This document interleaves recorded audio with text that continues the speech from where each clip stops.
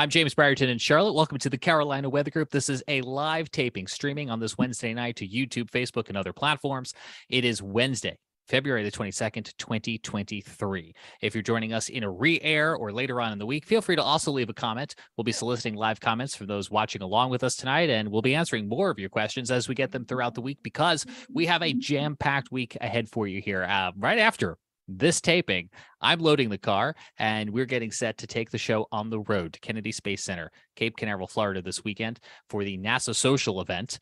NASA and SpaceX are scheduled to launch Crew-6 to the International Space Station. Since we last talked to you last week, NASA has decided to delay that launch by 24 hours. So they're now looking at 1:45 a.m. on early Monday morning, which for all intents and purposes means that you'll be staying up with us live here on the Carolina Weather Group on Sunday night, and we hope you will do that. Joining us on our Carolina Weather Group panel this week, we got Scotty Powell in Myrtle Beach, Frank Strait in Columbia, Jared Smith in Charleston, South Carolina, and this would not be a NASA extravaganza if we didn't bring in Tony Rice, NASA ambassador in Raleigh, who is going to be my personal helper here, Tony. I've not been to a live rocket launch.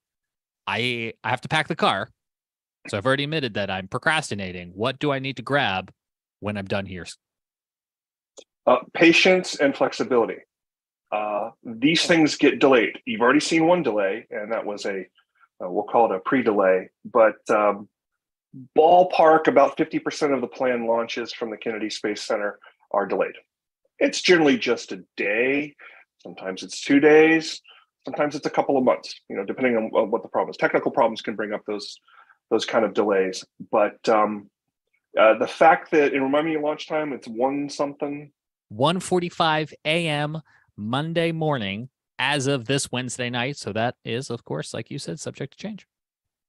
That is subject to change, but those early morning launches are the most reliable ones because you're generally not running up against the dreaded thunderstorms that can move across the Florida Peninsula. And we should definitely talk about launch weather criteria because you're going to be watching that like a hawk. That afternoon and evening as you're getting that nap, and I encourage you to do that. Get a little nap that afternoon if you can, since you're going to be out there late. And as we were talking about before we jumped online, know that after that launch, you'll probably want to go get a little snack or something like that. Good luck finding something open in that part of Florida on the Space Coast late at night. It's small town Florida essentially. It's not where all the New York transplants are. I can't find a diner open at 4 a.m. Not really, no. I have lots of questions about this mission, what I need to know, what to look out for during this event, many of which we hope to bring to our viewers and listeners here in the Carolina Weather Group. But you mentioned that launch weather criteria. So let me go ahead and put that up on the screen, as we are, in fact, a weather podcast, and that is what we're going to be zeroing in on. So like you mentioned, we won't have any of those afternoon showers or thunderstorms, but there's a whole laundry list of things here that I will just read some of for our podcast listeners. But do not launch for 30 minutes after lightning is observed within 10 nautical miles of the launch pad or the flight path. So, Tony, there's two things just in that one sentence that stick out to me. One, 30 minutes. I think this is an instantaneous launch. And two, flight path. We've got humans aboard, so we're not just worried about what's above us, but we're also worried about what's out over the water. Is that right? That's correct. And the flight path is going to take it up the East Coast. When we think about the United States, a lot of us have this rectangular shape in mind when it comes to how the U.S. is shaped, but it's really more shaped like a triangle. So the launch path is taking it up a 37.5 degree angle to 57.5 degree angle to the equator, which is putting it in line with the ISS, because ultimately it's going into the ISS. So we're trying to catch up with the ISS, and that kind of runs up the path or up the coast there, and that's why we can see these launches even as far north as South Carolina, North Carolina, and on further. This one probably will not be visible much beyond, say, about Georgia, because we're not going to be seeing sunlight catching the plume. The only thing that's really visible there is the flame, and by the time it gets too far north. But you're absolutely right. The path is concerning there. You mentioned lightning is a definite concern there. If we think back to some of the early Apollo launches, that was not part of the launch weather criteria.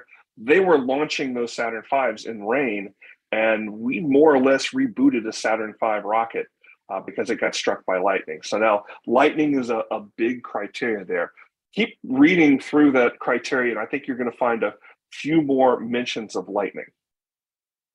Yeah, lightning is obviously a huge concern for the exact reasons you described. I imagine also clouds and visibility. We're going to be watching a little bit of some shower activity, we think, based on the long range models offshore.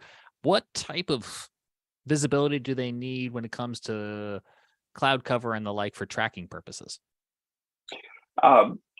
They, for the earlier launches where it's very critical to get eyes on the vehicle because you're testing the launch of the vehicle as well. That was far more important than it is today. This is Crew-6, and there have been many more Falcon 9s that have been launched before that. So the visibility isn't as critical there. If you could bring that back up, I do want to point Sure. another lightning item. Bottom left, field mills. So this part of Central Florida, especially Merritt Island, where the Air Force Station is, I'm sorry, Space Force, I'm still not used to that, and the Kennedy Space Center is some of the most heavily weather instrumented, couple of square miles on the planet. So one of the things that, in addition to all the towers that are checking, they have instruments up there that are checking wind speeds, they're checking temperatures, they're checking humidity. There are field mills down on the ground. And what a field mill is, it's about the size of an old school metal coffee can, and they've got rotating blades inside. It's checking the electrical potential of the atmosphere. They're dotted all over the Space Center. So there are criteria on how much electrical potential there can be in the atmosphere, because we have lightning coming from clouds is one concern, but the rockets themselves can also generate lightning. More or less, the motion of the rocket upwards is generating static electricity that can travel down to the ground on the actual plume of the rocket itself. So lightning's a big concern with launches. You're going to have less of a problem, like I say, in the early morning hours, I would think. But I'm thinking back to the last night launch I went to, which was the Parker Solar Probe. It was a probe that's out there right now, literally flying through the corona, flying through the sun's atmosphere. It was launched around that time, 2 o'clock in the morning. We had to come back the next day because of, if I remember right, it was one of those launch weather criteria was broken. We came back the next day, next early morning, and launched just fine. And of course, it's SpaceX who has really advanced the technology, and we see new things that we didn't have with shuttle. They're going to be trying to recycle some of the booster engines, which means they've also got to take into consideration weather at a landing site. And that's true. Yeah. And that for human missions such as this one is less of a concern. They're more about keeping with the schedule than recycling the boosters often. I don't know what the plans of this particular one is. I would guess, since it's going to station, that they're most likely going to try and land it off the shore, just about due east of Jacksonville is where that autonomous ship would be anchored out there. And that would be where the booster would land. Some of those missions, the ones that are a little more easterly facing, they'll try and land those back at the Kennedy Space Center at a couple of landing sites there.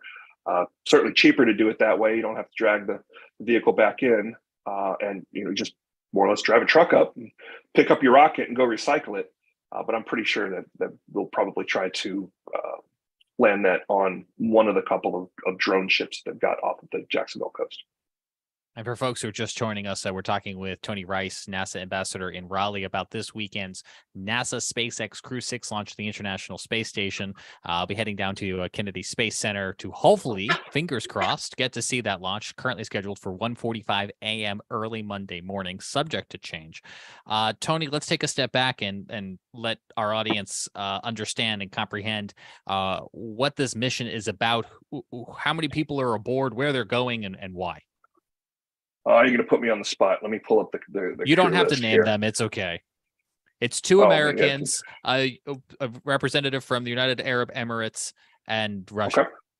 Okay. And that Russia seat being occupied there is interesting because there's been a couple of, we'll call them challenges, the Russian Space Agency, Roscosmos, has had over the past couple of weeks. There, I believe it was one cargo module and another crew module or I crew believe that's correct. spacecraft. Yeah, got hit by some micrometeoroids, and that is a risk that is impossible to eliminate in space. So it was probably something maybe even the size of a grain of sand that hits a coolant tube. And while technically feasible to return astronauts in that particular spacecraft, it would be far from a pleasant trip home because that coolant system is there to deal with the incredible heat that is generated during reentry. So if they have not already launched, we'll be launching soon a replacement craft for that. So it's interesting to see a Russian going up on a SpaceX mission. I'm glad you brought that up because I do think that's a very unique storyline, or at least thread, as a part of this Crew-6 storyline. Because not only do we have one Russian coming up with us, as I understand it, the Russian crew of 3 is really also encompassing one American who would be coming home when Russia can accommodate a safe trip back home. And like you mentioned, they're hoping to get another passenger-rated vehicle up there. But I don't know if you know this, Tony, off the top of your head, and I'm sorry for putting you on the spot, but I know with Crew-6, we have 4 humans aboard. Is there additional room in Dragon to bring additional people home if the Russians were to continue having problems getting their own craft up there? It's like a parking lot up there on station, and the weekly report that comes out from NASA, from the Johnson Space Flight Center, from the human Space Flight Center there, includes all the different craft that are parked there. So there are generally at least 2, sometimes more, depending on what the schedule is at the time, human capable spacecraft up there. There always needs to be sufficient lifeboat capabilities to be able to bring people down should it become necessary. That's why this incident with the micrometeoroid has garnered some news. Like I say, in a pinch, they could use that spacecraft if they needed to. But if something happens, they're going to get them off with whatever spacecraft are up there. And that might be a Dragon. Pretty soon it'll be Starliner, the Boeing spacecraft that's going to start bringing astronauts back and forth. And then, of course, the Soyuz. I'm glad you brought Boeing into this conversation because if I'm not mistaken, that will be Boeing's first human flight to the International Space Station. That's correct. There has been a uncrewed demo flight, 2 of them actually. When the first one didn't make it there, it became necessary to prove that technology out. That's the whole purpose of that flight. It was a demo flight, and a second flight was flown and went much, much better. And SpaceX has been doing this since 2020, and they took over when NASA retired their own shuttle program in 2011. So we're really moving and continuing to move down this path of having private companies contracted out to do these things. I want to bring Jared Smith, Carolina Weather Group panelist at Charleston, into the conversation because, Jared, as you disclosed to our audience on our last episode, you were at the NASA social event, the same event in name that I'm going to. You were at the NASA social event in 2011 for the last space shuttle. Mm-hmm. For anybody that missed that conversation, Jared, what was that like? Well, one, it wasn't social at that point. It was just tweet up. It was just tweets. They expanded it to Elon Musk owns both Twitter and SpaceX. Maybe they'll change the name back. It's very possible. Who knows? So, I mean, first of all, it's just a complete geek out for the entire time. I mean, we were talking with Tony before the show started, and you get to go inside the VAB, that the vehicle assembly building. That is just an awe-inspiring experience. That is just an incredible place, and there's just so many details to take in. That's one thing that's massive. You get to talk to a lot of just great people. When I was there for the space shuttle launch, we had several astronauts. We had Bob Crippen, who was one of the test pilots on Columbia's on the first Columbia flight. He came by and talked to us because last shuttle launch. We had actors. We had Seth Green come by, who's doing things with space. We have, Elmo was there, for crying out loud. So it was really just an amazing experience. I will say that it was terrifying being up against thunderstorms. That was definitely our issue. We had the day before, we had a huge downpour in the tent, and we were in a tent. Huge downpour outside. It's like, well, that's not promising now, is it? And it was about 40% at that point to go. We were all kind of bracing for like, okay, we got to do this. We were here. It was cool, because some of us, we couldn't stay. That's just that just happens with these. But they found a window the next morning. And let me tell you, nothing prepares you for the sound, the roar, how it feels, and how bright it is. Shuttle, I watched a ton of shuttle launches on TV, watched a ton of rocket launches on TV. Awesome. Does not compare to in person. Just does not compare. And if they're putting you where they had us, which we were about 3 miles away, we were out by the countdown clock. So if you're going to watch from there, I'm telling you, it's just an incredible thing to watch. And I was always a procrastinator. I'm always a procrastinator. So I was always like, I want to go see a shuttle launch. So of course I wait until the last one. But I had a front row seat to it. It was incredible.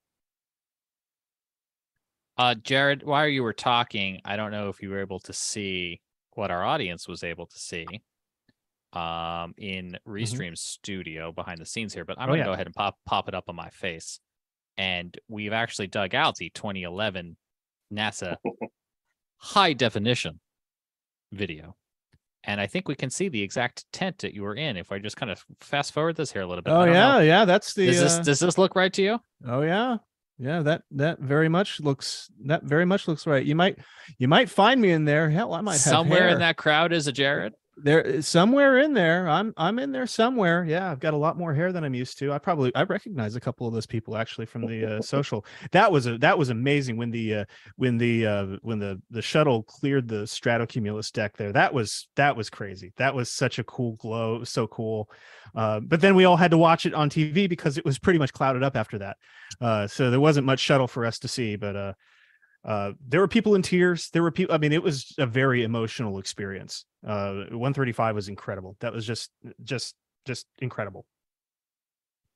So let me use that segue to bring Tony Rice back in.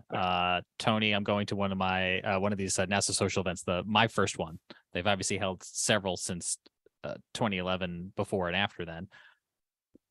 What should I expect at this national social event? And in turn, what can all of our followers expect to see through the lens of my camera? Before I answer your question, I got to share my 135 experience as well. Sure, please. I was not down at Kennedy. I was actually at the Wright Brothers Memorial. So I got to see the last space shuttle launch literally yards away from where the Wright Brothers first took flight. And that was a pretty incredible experience. So what we did was we worked it out with the Park Service ahead of time. I stuck literally my tailgating rig with my direct TV receiver and such in the back of my car and drove out to Kitty Hawk, crammed it in the sand there, got a good signal, and we were watching it inside of the temporary hangar that was set up for the anniversary celebrations a few years earlier for first flight.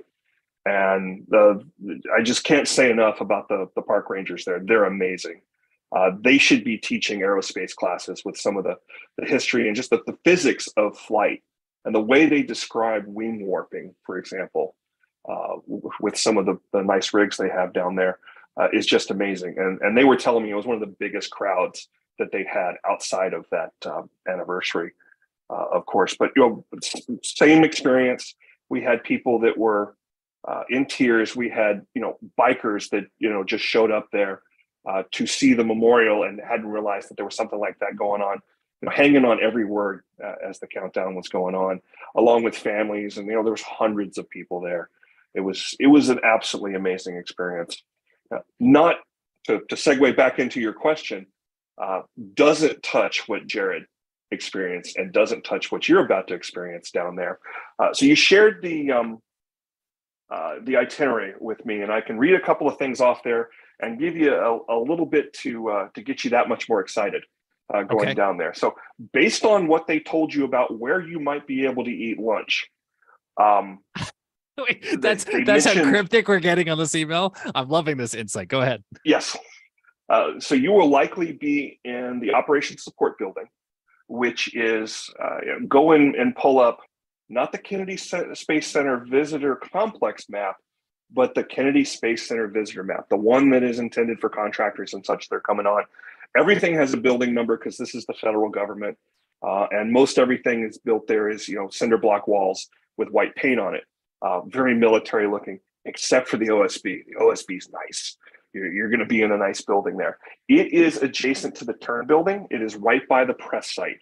So I would suspect that you're probably going to be seeing this launch from that same position, the press site where that countdown clock is. And hey, they got a new countdown clock. It's not the digitally one with the numbers that roll. It's an actual video screen. The old one is outside of the visitor complex. So if you do get a chance to go to the visitor complex, notice that. So the two choices there were Sonny's Barbecue, which is a Florida chain, and then they mentioned Subway as well. Sonny's Barbecue is in the OSB. It's down on the ground floor.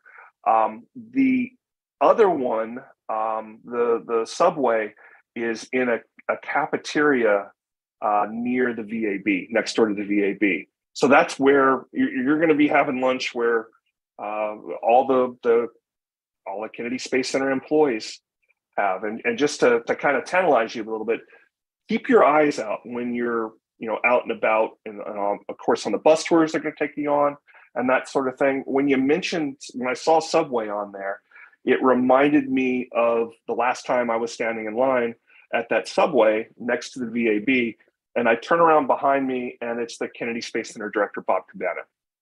And he's in line with everybody else. Nobody goes and gets his lunch. He goes down there and gets his lunch just like everybody else. Had a nice little conversation with them. He thanked us for coming down and checking out the launch. Meanwhile, I'm super thankful for having the opportunity to go and check these things out. But that's one thing, little inside baseball thing for you there. If I had the choice, I love me some good barbecue, but it's so cool to go into that company cafeteria next to the VAB, because they've got tons of pictures up on the wall, all autographed with the different crews, and there's just tons of really cool memorabilia just in the dining area of that Subway. So I'm envious that you get to go down there and check that out. Here is the countdown clock you mentioned from the Crew-5 launch. You can see it in the still video here. But I think that is like beyond inside baseball, Tony, and I think that's why we love you. Just to let I've been to a know, couple of these things, so that caught my eye. The itinerary they sent me doesn't have any buildings or addresses on it besides where to go to security to get clocked in. They will take you everywhere you need to go.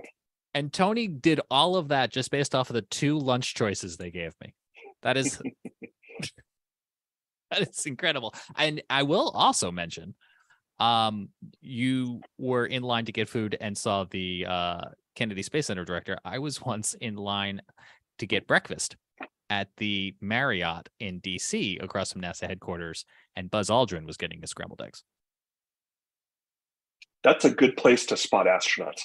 Definitely. Yes. And you revealed another one of my secrets there. Oh, there we go. Now I'm going to retitle this podcast, the Tony Rice Secrets. This is going to be, I think, really incredible. Want to remind folks who are maybe just coming into Carolina Weather Group that we're going to try to take as many pictures and videos and sounds as we can.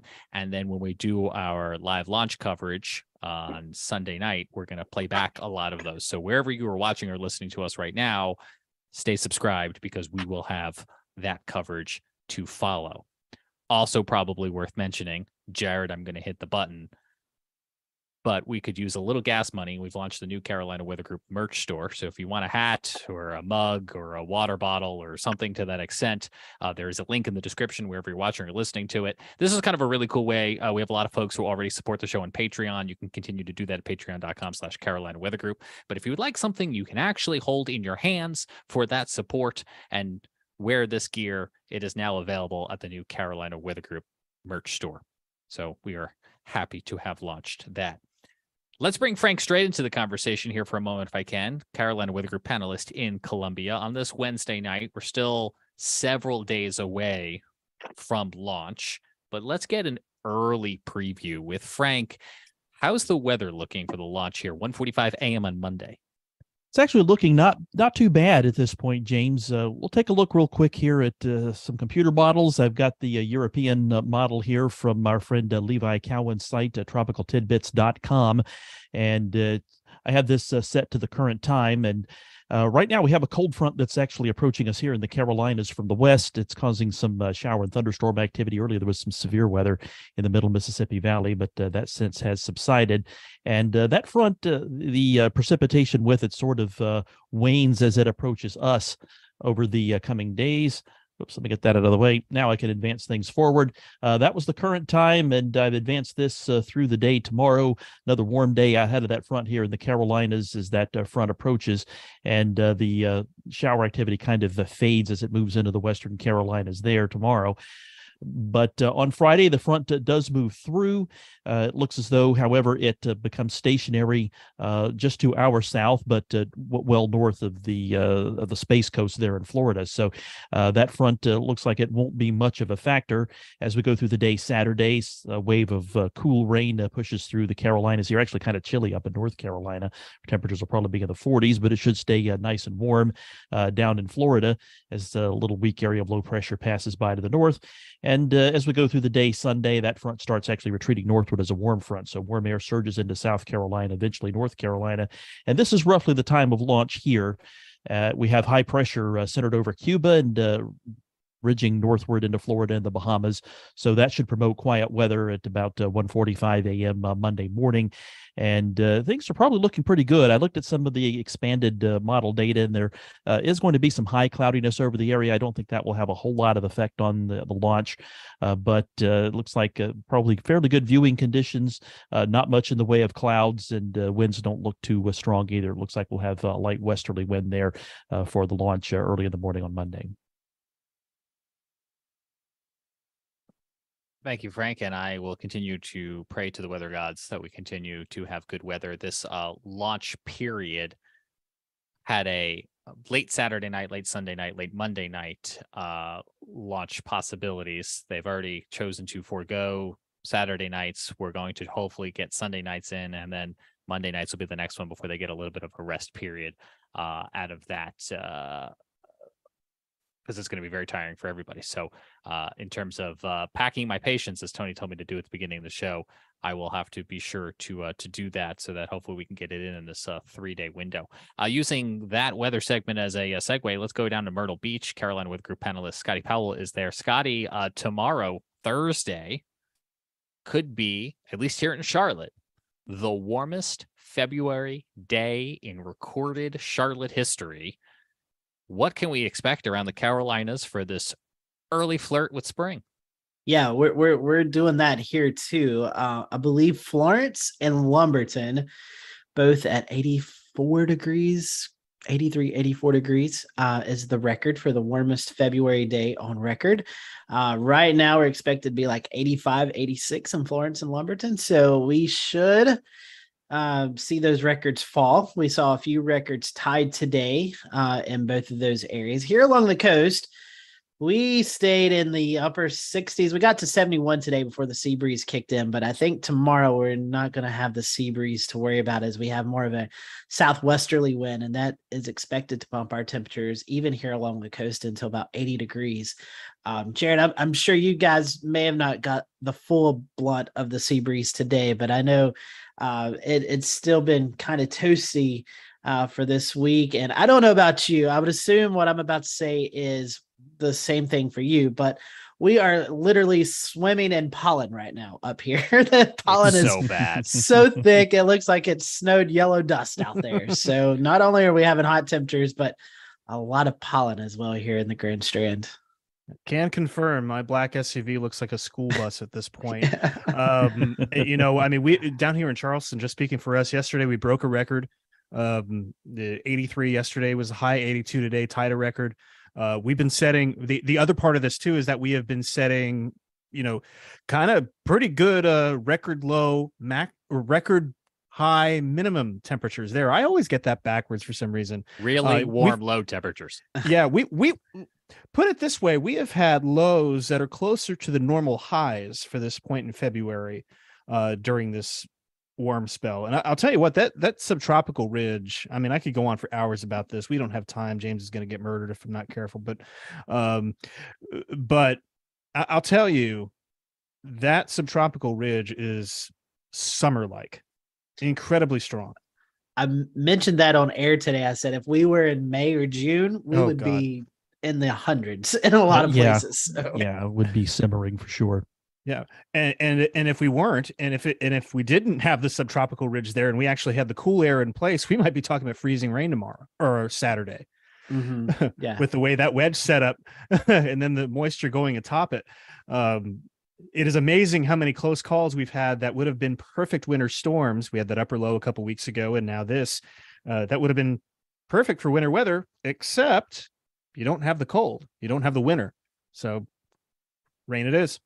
Yeah, it is. I'm pulling for the heat now. I'm like, if we can get these leaves out, we can get this pollen over with. So let's go ahead and just get that knocked out. Yeah, I did a little climatology also for Charleston, and this will be only the 5th February since records began in 1938 that we will not record a temperature below freezing in the month of February. Now, 2 out of those 4 months, there was a killing freeze in March. One of them, 2017, a very, very bad killing freeze. Yeah. So don't get too excited about planting. Don't plant yet. We've had a few people ask us, and like, listen, you know, the numbers always sway that we're going to have at least one more cold spell before we have the big final warm up. So we're coming up on time here. So let me show this here before we go. Jared put this in our back channel, and I don't know if he meant for me to share it or not, but I'm doing it anyway. How did Evan Fisher get to this launch in 2011? All that hair looks just like Evan Fisher. Yeah, there was a time when my hair follicles were working properly, but but that was right after that. You can see the clouds in the background. That was right after that terrible downpour. We were worried that we weren't going to be able to get back out to see the RSS retraction there, and we did. We got to see it on 39A. We were standing right across from it. They opened it as we were out there. It was so cool. We just got a lot of really good luck on that social. I feel like just the clouds parting at the right time, weather clearing up just at the right time. Like, it's just like somebody wanted that to go off okay, and God, that was so much fun. Hope I have that same someone watching over me this weekend. Tony, this is going to be, I think, super exciting. I'm excited, and I hope our viewers are excited to get to see a lot of this. Closing thoughts from you tonight, Tony, as we head into this launch weekend. 3 things. Bring that picture back up, please. I want to show you something cool. You'll hear the story when you're. Are you going to tell me what he had for lunch? No. I'm going to show you something cool on this. Okay. And they'll probably point this out because we will definitely be at least taking the bus around this launch pad here. You see that fence? You know, that's obviously a security fence outside of the perimeter of the launch pad. That's what's known as a gator fence. It is curved outwards, so if the gators try to climb it, their own body weight will cause them to fall. That's the story. I don't know how true it is. You will definitely hear that story when you're down there. You will probably see gators. That's a national wildlife refuge. So just something to keep an eye out for while you're on the tours and such. Look for the critters. You'll see armadillo. They'll probably point out there used to be a bald eagle's nest that was not far from the VAB out on the main road there. They had vacated that for a while. I understand there's a new nest there, so I'm sure they'll point that out. It's just a gorgeous, gorgeous place. I sent you a link in the chat here. I encourage you not to open it until you get down there, because you won't get in the car tonight. You'll be too busy digging into this. It is KSC kscweather.ksc.nasa.gov, and there's Spoiler just alert, a I opened ton. Yeah, don't click on nothing, because each one of those is a deep link into live data in a lot of cases. So have that on your phone when you're sitting there fretting, seeing lightning on the horizon, because I'm sure you'll have up GOES, and you'll have up the Melbourne weather radar. But this is another bit of data for you to be obnoxious and share your weather knowledge with your fellow NASA social folks. And the last bit of advice I'll give to you is you're going to have your phone, you're going to have your camera and all that down there. When it actually comes launch time, if it's not on a tripod, put it down and watch the launch and enjoy the launch. There's going to be a lot of people that will be taking some very good pictures.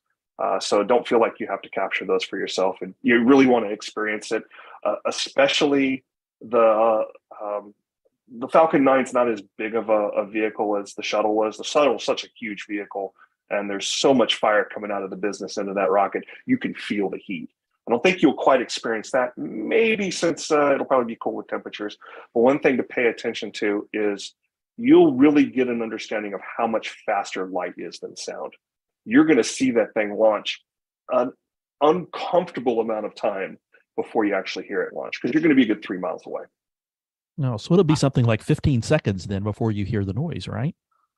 Somebody did the math in his head. Yeah. We keep him around. It's fine. He's smart. Yeah. Yeah, I can confirm. It's uncanny. You have to experience it. I'm very glad that you're going to get to. I really appreciate your last point, Tony, because I've been struggling with that, knowing that my phone is going to be what I'm live streaming with, and that I'm going to be by myself in terms of, I'll have the other NASA social attendees, but I'm not going to have a Carolina Weather Group person with me. Like, how much stuff do I want to lug? And I'm like, I could bring another camera, but like, I don't really have a telephoto. Like, what? I fear that when it launches, I'm going to regret not watching it with my eyes or not recording. Don't watch it through a viewfinder. I will watch it with my eyes then. There we go. I'm deciding that right here, right now. Take tripods. I'm bringing a big ring light. It's going to be a whole thing. It's going to be great. And hopefully you all at home will join us for this experience, currently scheduled to stream your way right here Sunday night. If that changes, I'm sure you'll find that information on Twitter, because whether it's a NASA social or a NASA tweet up, I'm going to do lots of tweeting. The SpaceX CEO thanks you. Yes, he does. I'm going to use lots of SMS second step authentication. That was an inside tech joke. Jared is laughing off screen. All right. Well, thank you, Tony, for all of that insight. Look forward to continuing to talk with you. This is going to be super exciting. By the way, if anybody didn't know this yet, Tony's awesome because he's always available to come on and talk with us. And while I've been blown away by his knowledge previously, I will forever remember the moment that he was able to identify what building we were in based on the restaurants there. So that does it for this edition of the Carolina Weather Group. Please stay tuned, stay subscribed, and just Frank, text yes? us if text us if you're at Subway or Dickie's Barbecue. We'll know. Yes, you'll have to follow me on Twitter to find out exactly which restaurant to decide and who I see there and what they get it at Dickie's and take it over to the cafeteria. There you go. That's your move. All right, there we go. I'm going to leave it there. I'll have this with me to take some weather obs, at least where I'm standing at surface level, come launch time. And I hope to see you all back here for that Carolina Weather Group live coverage of NASA's SpaceX Crew-6 coming your way. Fingers crossed this weekend, wherever you are currently watching this episode. For now, I'm James Brierton on behalf of the entire Carolina Weather Group. We will see you soon from Florida. Have a good night.